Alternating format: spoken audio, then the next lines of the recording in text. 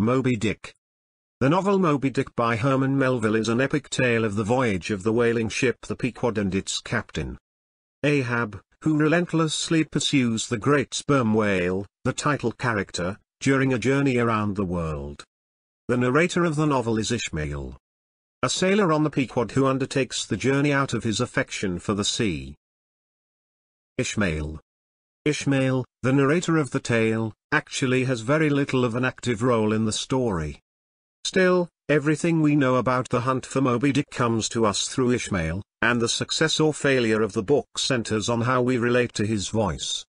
Ishmael is a lush, intelligent narrator. He is observant and curious and wanders into lengthy examinations of subjects that interest him, including the technology and culture of whaling, philosophical and religious questions, and examinations of the people around him. In many ways, Ishmael is meant as a stand-in for the reader, a man who is initially confused and overwhelmed by his experience but who offers that very curiosity and studious attitude as a guide to survival. Ishmael being the, spoiler alert, lone survivor at the end of the book is significant not only because otherwise, his narration would be impossible. His survival is due to his restless quest for understanding that mirrors the reader. Upon opening the book, you'll likely find yourself awash in nautical terms, biblical debates, and cultural references that were obscure even at the time and have become almost unknowable today. Captain Ahab. The captain of the whaling ship Pequod, Ahab, is a fascinating character. Charismatic and cruel. He lost his leg from the knee down to Moby Dick in a previous encounter and has dedicated his energies to seeking revenge. Outfitting the Pequod with a special crew and increasingly ignoring both economic and social norms in favor of his obsession. Ahab is viewed with awe by his crew, and his authority is unquestioned.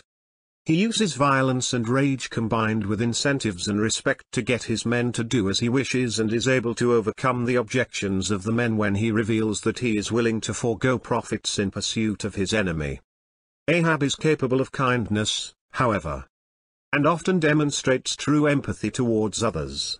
Ishmael takes great pains to convey Ahab's intelligence and charm, as well, making Ahab one of the most complicated and interesting characters in literature. In the end, Ahab pursues his revenge to the bitterest possible end, being dragged by his own harpoon line by the giant whale as he refuses to admit defeat. Moby Dick. Based on a real white whale known as Moby Dick. Moby Dick is presented by Ahab as the personification of evil. A unique white whale that has amassed a mythical level of celebrity in the whaling world as a fierce fighter who cannot be killed. Moby Dick bit off Ahab's leg at the knee in a prior encounter, driving the embittered Ahab to insane levels of hatred. Modern readers may see Moby Dick as a heroic figure in a way. The whale is hunted, after all, and can be seen as defending itself when it brutally attacks the Pequod and its crew. Moby Dick can also be seen as nature itself, a force that man can fight against and occasionally stave off, but which will ultimately always triumph in any battle. Moby Dick also represents obsession and madness, as Captain Ahab slowly devolves from a figure of wisdom and authority into a raving madman who has cut all ties with his life, including his crew and his own family, in pursuit of a goal that will end in his own destruction. Starbuck. First mate of the ship, Starbuck is intelligent, outspoken, capable, and deeply religious. He believes his Christian faith offers a guide to the world, and that all questions can be answered through careful examination of his faith and the Word of God. However, he is a practical man as well. A man who lives in the real world and who executes his duties with skill and competence. Starbuck is the main counterpoint to Ahab. He is an authority figure who is respected by the crew and who disdains Ahab's motivations and is increasingly outspoken against him. Starbuck's failure to prevent disaster is, of course, open to interpretation. Is it a failure of society, or the inevitable defeat of reason in the face of the brutal power of nature? Pequod. Pequod is the first person Ishmael meets in the book, and the two become very close friends. Queequeg works as Starbuck's harpooner and comes from the royal family of a South Sea island nation who fled his home in search of adventure. Melville wrote Moby Dick at a time in American history when slavery and race were intertwined in every aspect of life. And Ishmael's realization that Queequeg's race is inconsequential to his high moral character is clearly a subtle commentary on the major issue facing America at the time. Queequeg is affable, generous, and brave, and even after his death he is Ishmael's salvation.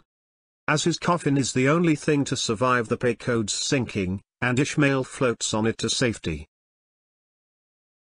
Stubb. Stubb is the Pequod's second mate.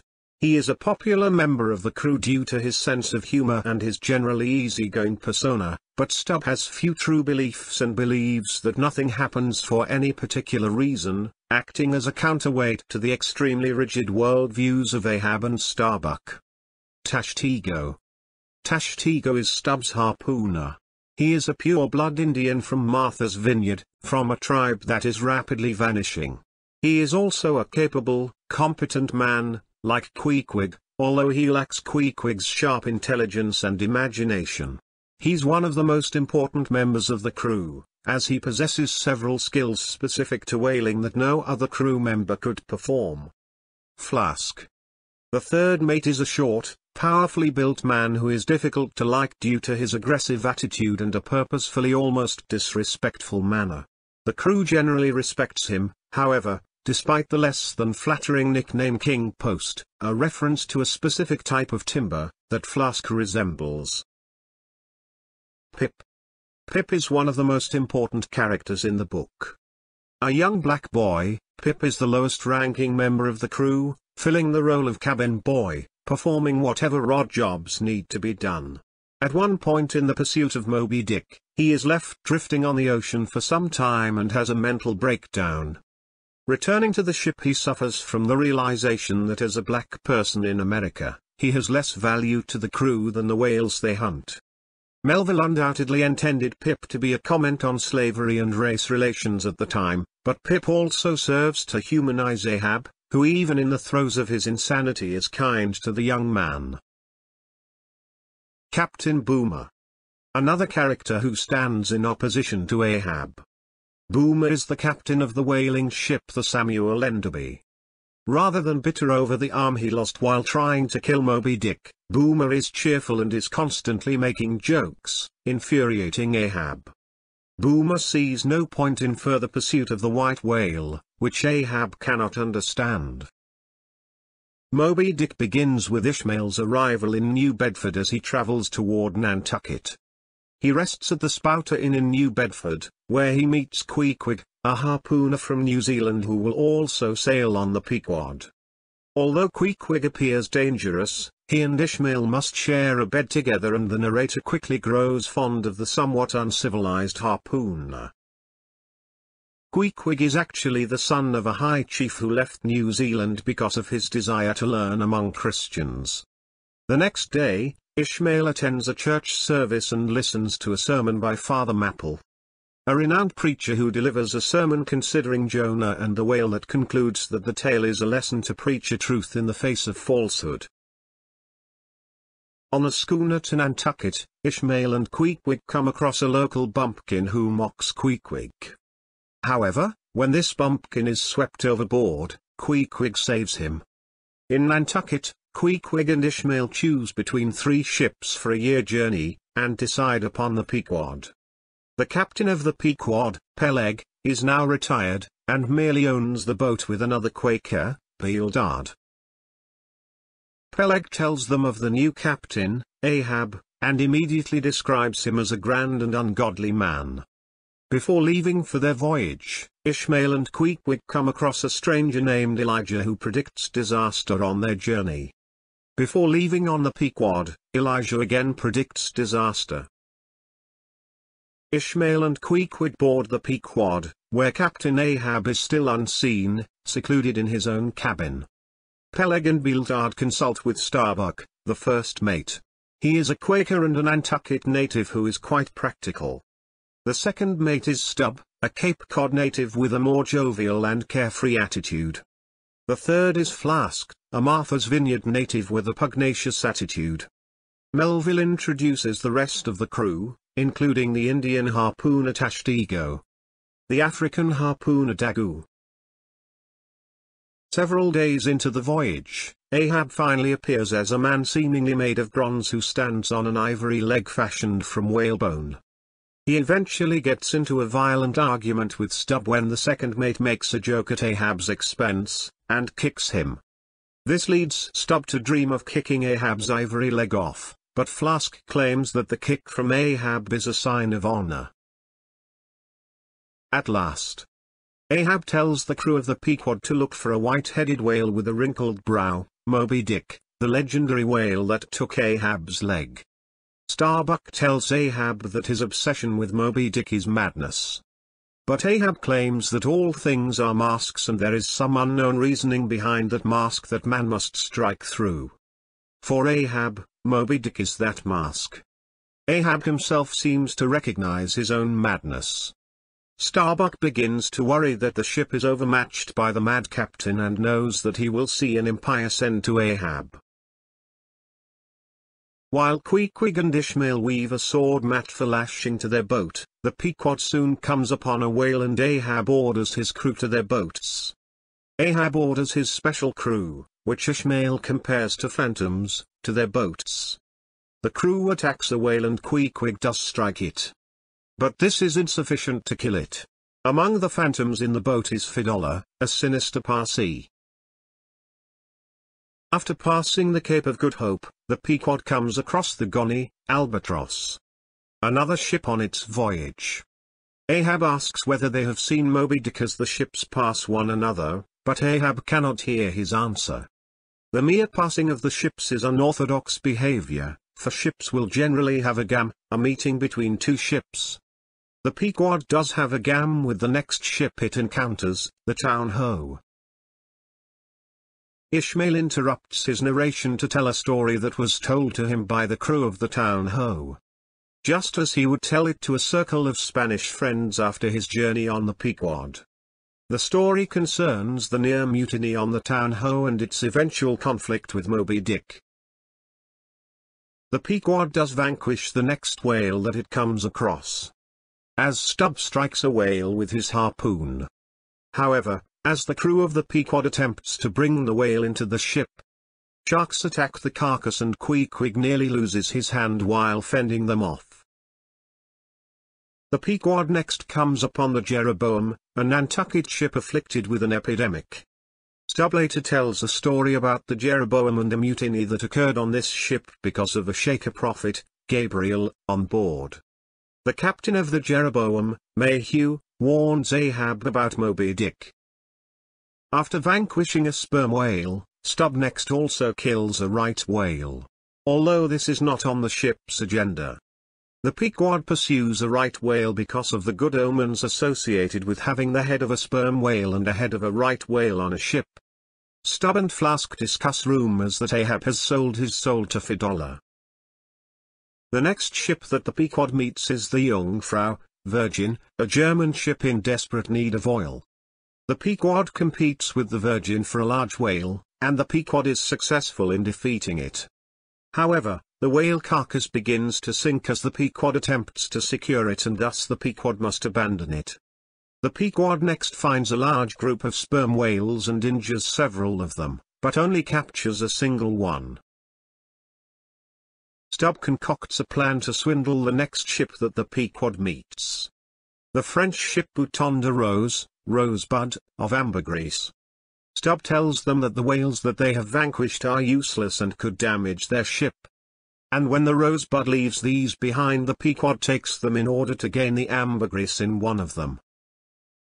Several days after encountering the Rosebud, a young black man on the boat, Pippin, becomes frightened while lowering after a whale and jumps from the boat, becoming entangled in the whale line.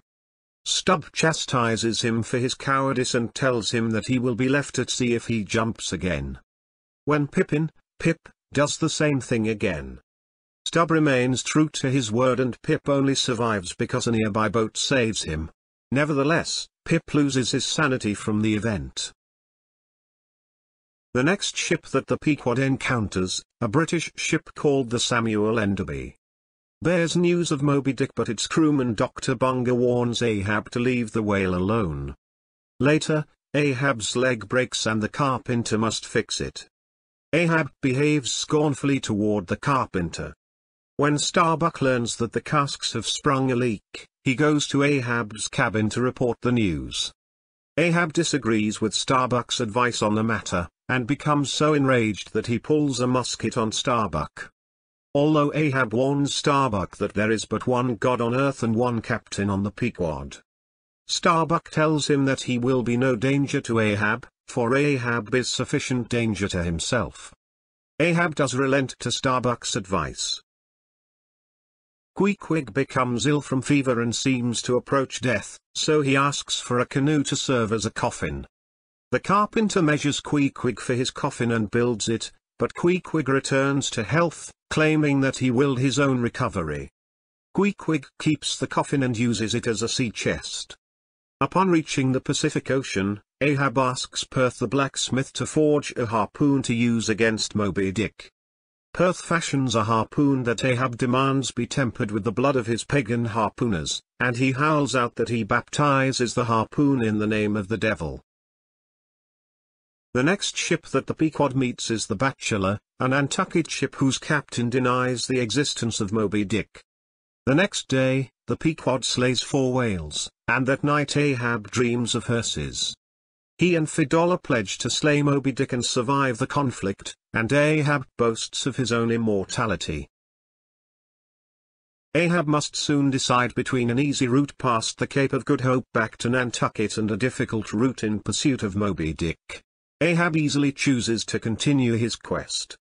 The Pequod soon comes upon a typhoon on its journey in the Pacific, and while battling this storm the Pequod's compass moves out of alignment. When Starbuck learns this and goes to Ahab's cabin to tell him, he finds the old man asleep. Starbuck considers shooting Ahab with his musket, but he cannot move himself to shoot his captain after he hears Ahab cry in his sleep, "Moby Dick, I clutch thy heart at last." The next morning after the typhoon, Ahab corrects the problem with the compass despite the skepticism of his crew, and the ship continues on its journey. Ahab learns that Pip has gone insane and offers his cabin to the poor boy. The Pequod comes upon yet another ship, the Rachel, whose captain, Gardner, knows Ahab. He requests the Pequod's help in searching for Gardner's son, who may be lost at sea, but Ahab flatly refuses when he learns that Moby Dick is nearby. The final ship that the Pequod meets is the Delight, a ship that has recently come upon Moby Dick and has nearly been destroyed by its encounter with the whale. Before finally finding Moby Dick, Ahab reminisces about the day nearly 40 years before in which he struck his first whale, and laments the solitude of his years out on the sea. He admits that he has chased his prey as more of a demon than a man. The struggle against Moby Dick lasts 3 days. On the first day, Ahab spies the whale himself, and the whaling boats row after it. Moby Dick attacks Ahab's boat, causing it to sink, but Ahab survives the ordeal when he reaches Stubbs' boat. Despite this first failed attempt at defeating the whale, Ahab pursues him for a second day. On the second day of the chase, roughly the same defeat occurs. This time Moby Dick breaks Ahab's ivory leg, while Fedallah dies when he becomes entangled in the harpoon line and is drowned. After this second attack, Starbuck chastises Ahab, telling him that his pursuit is impious and blasphemous. Ahab declares that the chase against Moby Dick is immutably decreed, and pursues it for a 3rd day. On the 3rd day of the attack against Moby Dick, Starbuck panics for ceding to Ahab's demands. While Ahab tells Starbuck that some ships sail from their ports and ever afterwards are missing, seemingly admitting the futility of his mission. When Ahab and his crew reach Moby Dick, Ahab finally stabs the whale with his harpoon, but the whale again tips Ahab's boat. However, the whale rams the Pequod and causes it to begin sinking. In a seemingly suicidal act, Ahab throws his harpoon at Moby Dick but becomes entangled in the line and goes down with it. Only Ishmael survives this attack, for he was fortunate to be on a whaling boat instead of on the Pequod. Eventually he is rescued by the Rachel as its captain continues his search for his missing son, only to find a different orphan.